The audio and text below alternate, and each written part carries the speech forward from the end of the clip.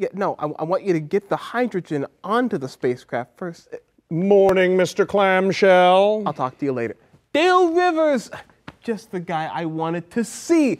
Thanks for coming down at such short notice. No worries, my man. Are we going to start filming early? That's what I want to talk to you about. We've changed a few things about the film location. That should be easy, since we're doing the whole thing with virtual sets, right? Well, actually, we've changed to an on-location shoot. Ah! But it's a movie about space pirates. Are we going to actually fly out to Neptune to film this? No, of course not. That would take years. We're just going to the moon.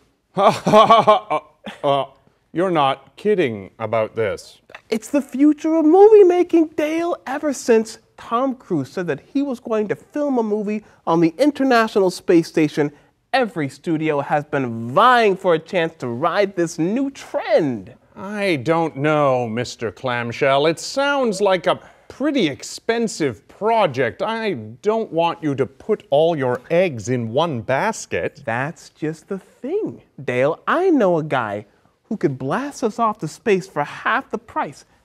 Granted, we had to cut some expenses in some other ways. But cut expenses? How? Well, there may not be as much oxygen as we would like, but if we all breathe slowly and maybe half as much as you would normally breathe, then you'll be fine. You can contact my agent. I'm out of here. Dale, come on, Dale Rivers. This could be your big opportunity. Look, I'll specify to my people that oxygen levels are non-negotiable. Non-negotiable. Non-negotiable, perfect. Plenty of air for you to breathe, nice comfy spacesuit. Look, I'll even let you choose the color. Huh? What do you say? What do you say?